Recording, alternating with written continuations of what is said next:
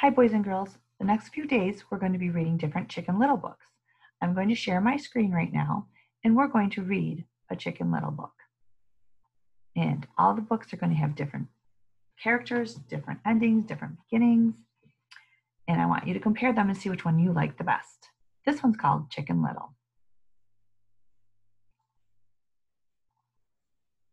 It says, one day, an acorn cracked Chicken Little on the head.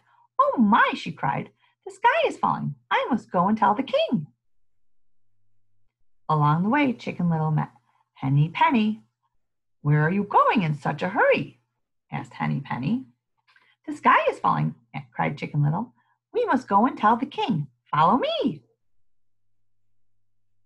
Soon they met Cocky Locky. "Where are you two going in such a hurry?" asked Cocky Locky. "The sky is falling," yelled Chicken Little. "We must go and tell the king. Follow us." Soon they met Ducky Lucky. "Where are you all going in such a hurry?" asked Ducky Lucky. "The sky is falling. We must go and tell the king," yelled Chicken Little. "Follow us." Soon they met Goosey Lucy.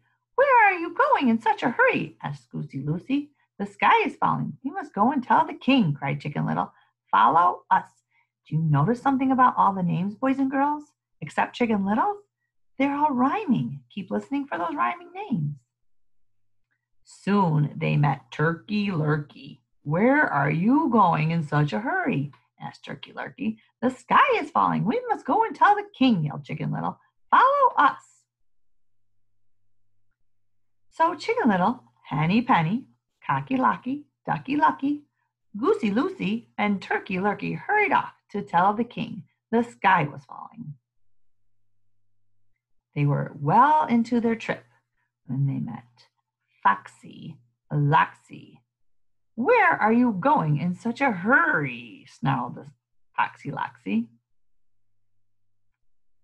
They all cried, "The sky is falling. We must go and tell the king."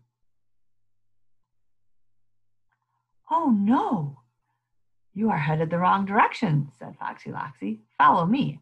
I'll show you the way." Chicken Little, Henny Penny, Cocky Locky, Ducky Lucky, Goosey Lucy, and Turkey Lurkey were so glad Foxy Loxy was helping them that they followed him deep into the forest.